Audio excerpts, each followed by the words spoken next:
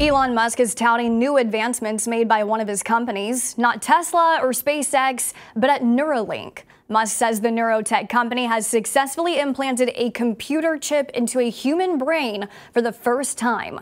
Posting on X, another one of his properties, Musk says the patient received the implant on Sunday and is recovering well. Musk said initial results show promising neuron spike detection, but gave no further details.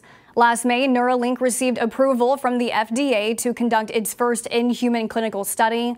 Musk also announced the first Neuralink product will be called telepathy and will allow a patient to use a phone or computer to control any device just by thinking.